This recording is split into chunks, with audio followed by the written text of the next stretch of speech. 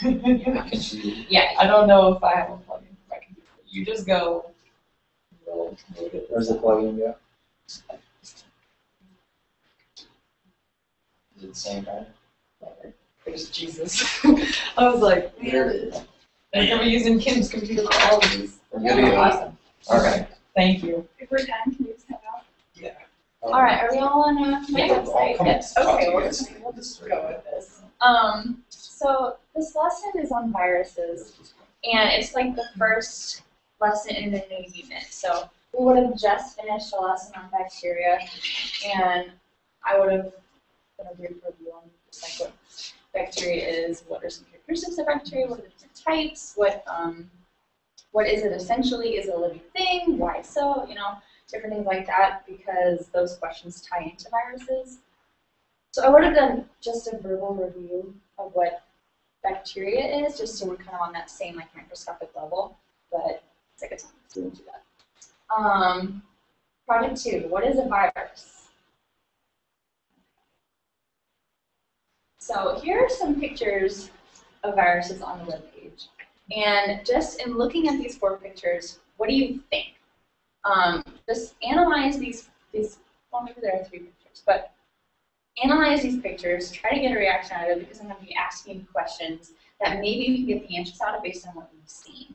So after we go through these 3 pictures, I have 7 or 8 questions as a pre-test for today's lesson. So here's the first one. And these are all electron microscope images of real viruses. Oh my gosh. Another one, pretty thoroughly looking. They are. Look at that photo towards me. Okay. So let's go down and click the button below to answer a few questions on viruses, and the class number is written down on that paragraph, but it is 769039. This will take you to the T, what is it? Socratic, or N, Socratic. Mm-hmm.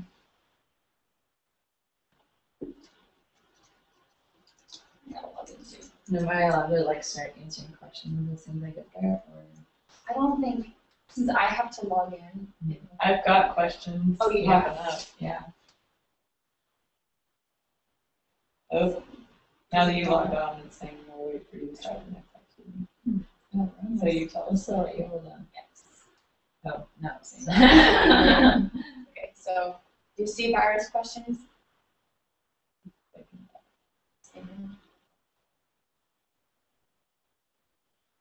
Okay, yeah, 2 students.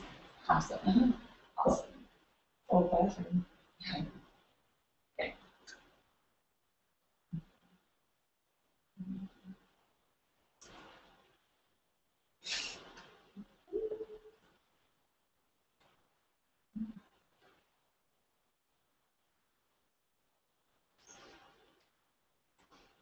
Like that, or just yes or no. Mm-hmm. Yeah, because you're really shy.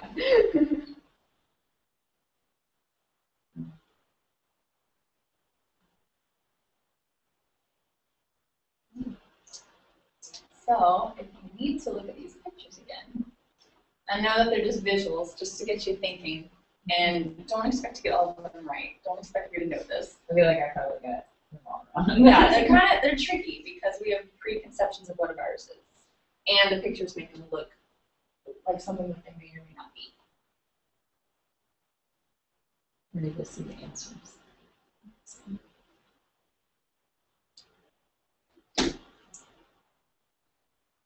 Tiny pen.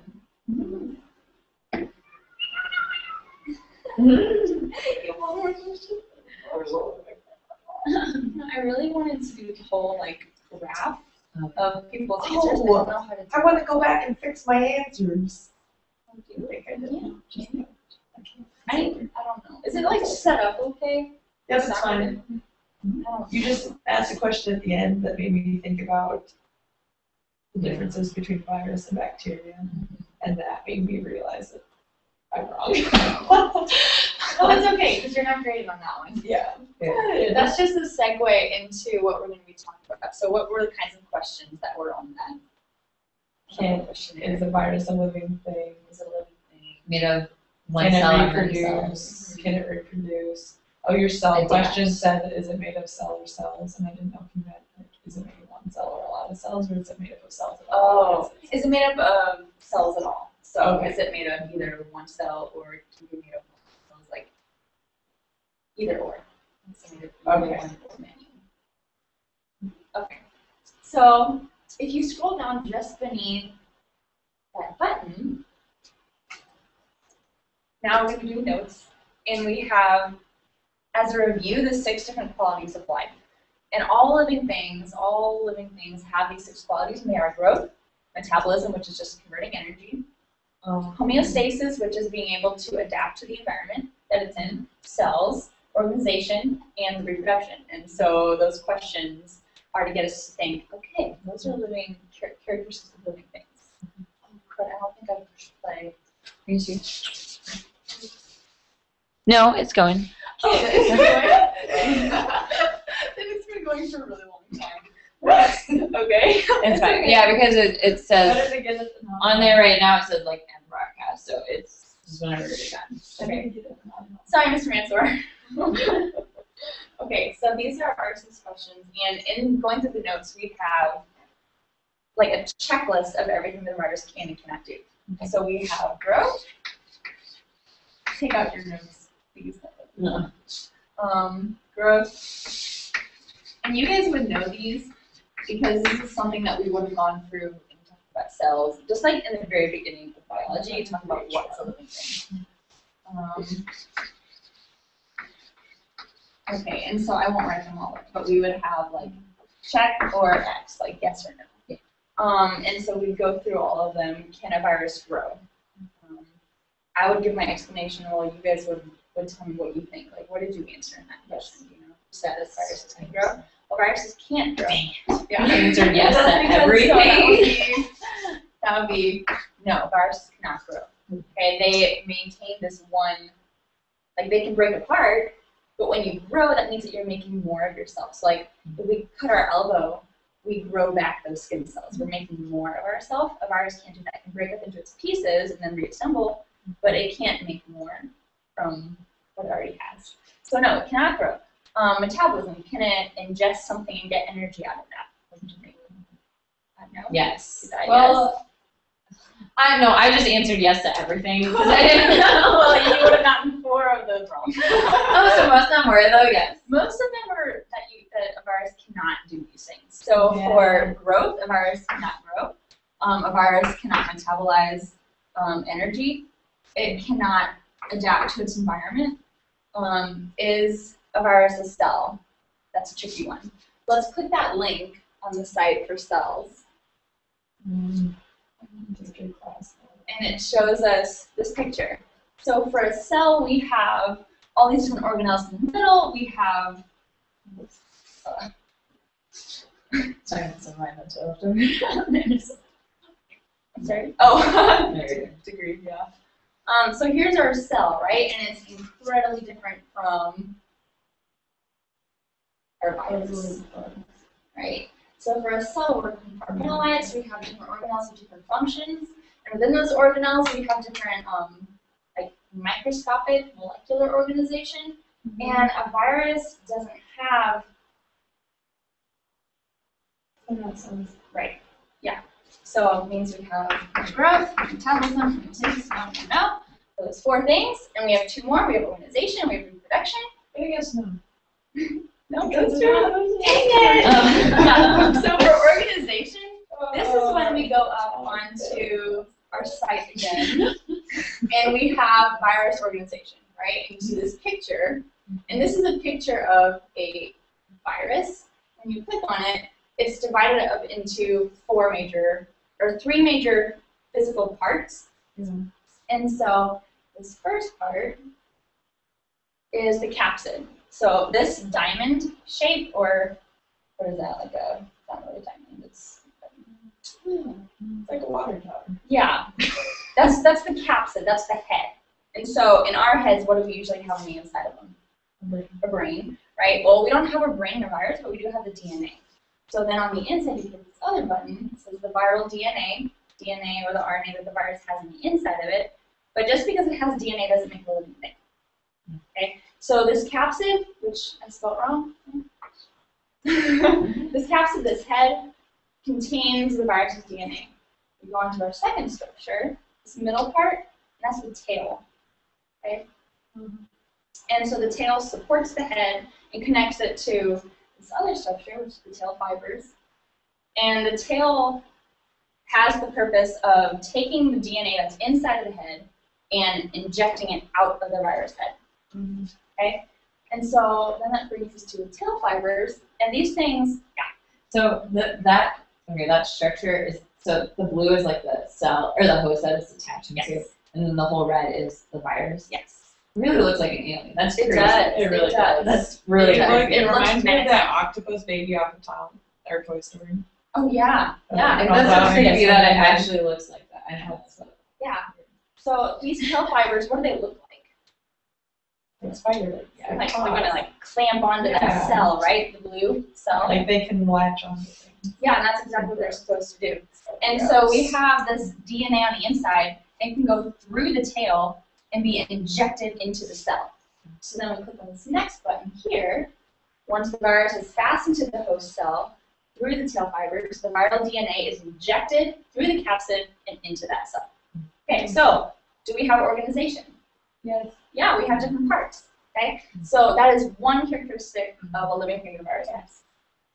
And then we have the last characteristic of a living thing, which is reproduction. And a virus can reproduce. A virus can die. You know, we have vaccines, right? Kill viruses. And so then that's just a link to follow how. How can I ask how something can reproduce but not grow? Yeah. Like, is it like, because I'm guessing it's not like a starfish where their leg can fall off and then their leg can turn into another starfish. Right. It's not. Like that, It's not right? like that, right? Okay. So here's like a cycle of what's going on, and we'll start with number one. First things first, the virus attaches to that cell, and what part does it attach with? Its tail. The tail. What's it called? I know. Hold on. Fibers. Yeah, tail fibers. So it latches on with these tail fibers. Now, on the inside of the cell, that cell has its own DNA, right? Yes. So when the virus pushes its viral DNA into the cell, it ends up using that cell's healthy DNA and mingling with make it more of to make itself. more, right? So And it's like a zombie. Yeah, it steals that living cell's DNA and uses it against the cell. So now that cell is infected with viral DNA. Okay, so now we have all this virus DNA, and in using the cell's resources, it's able to take up these proteins, take up this the proteins, the enzymes, and the DNA of the cell to form new viruses, and then finally they can. So is it like, is that how cancer would spread, or is cancer something completely different from something like that? Cancer is completely different. It's different. Okay, never mind. We don't have to get into that. I was just wondering if it was. On another day. Yes. Okay. Next month we will look at cancer. And so that's just one way in which a virus can reproduce, and there are two, and so that leads us into tomorrow, how it's the other way. And then we have a link of a list of lytics of viruses that we can have that reproduce this way. What are some common viruses that you guys know of? No? Maybe? Well, there are different kind of, like, not bronchitis. I feel like there's some type of. Is H1N1, is that a virus? Is it virus?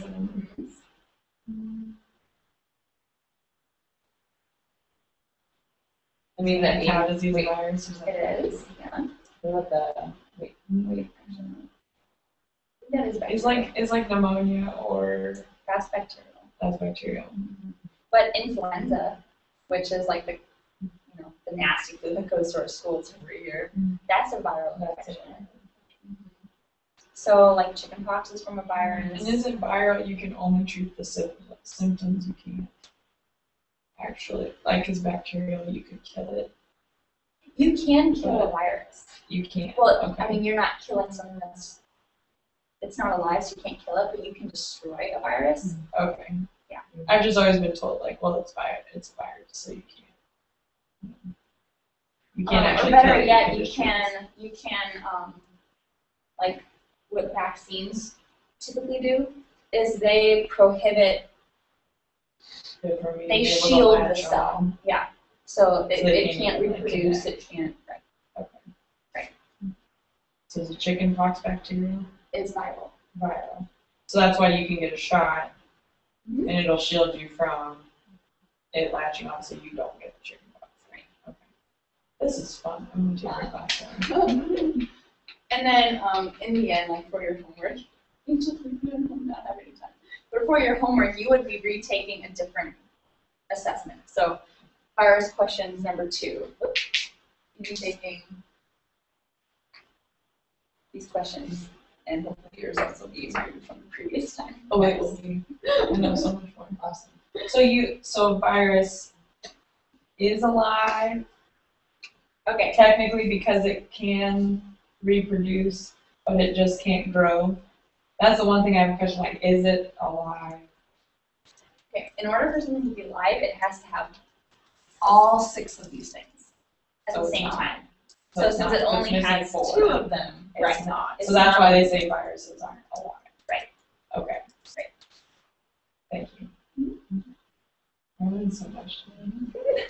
I got so much better. All right. So tomorrow we're going to be talking about the different type of All right, virus. I'm gonna come and sit in your room and ask you questions about I would science. love that. You're like, actually. Angela Mary, that's a one. Ta-da! There we go. Good Thanks, class. Okay. How do I log out? End broadcast.